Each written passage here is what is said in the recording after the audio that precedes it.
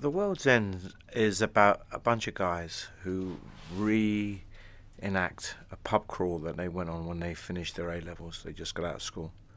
And they go back, and all in their 40s, and they go back on this pub crawl. And things don't go quite according to plan. And something strange has happened to their hometown. And they're fighting for their lives. And it's really a film about midlife crisis. But these guys who are going through a midlife crisis are put in extraordinary circumstances. And that's where the comedy comes from, really.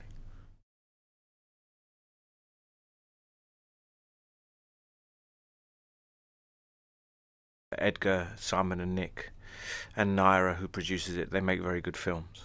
And it's a kind of film that I've never done before.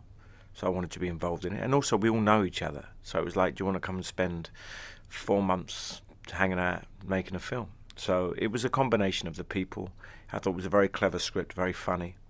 There's a great craft and a kind of dexterity that's required of actors when you do this. And there's a kind of choreography with the timing and all that, which I appreciate as a craft, really. And I wanted to work with people who I think were very good at it and learn from them. So that's one of the reasons why I wanted to do it.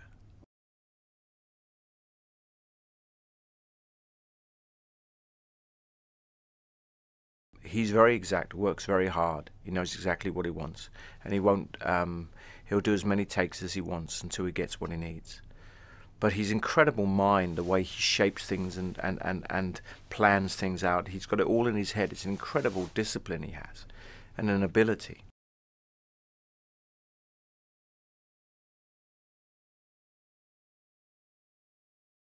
I play Peter, who is kind of, he's the wallflower of the group.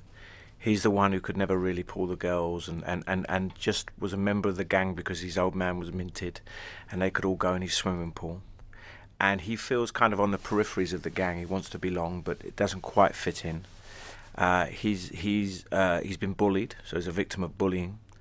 And he still lacks self-esteem and self-confidence. It's funny that when all these characters get together, essentially they're still the same people they were when they were 16 and 17. So that's what Peter has to overcome. He has to find himself and find his self-esteem and find his courage throughout the story.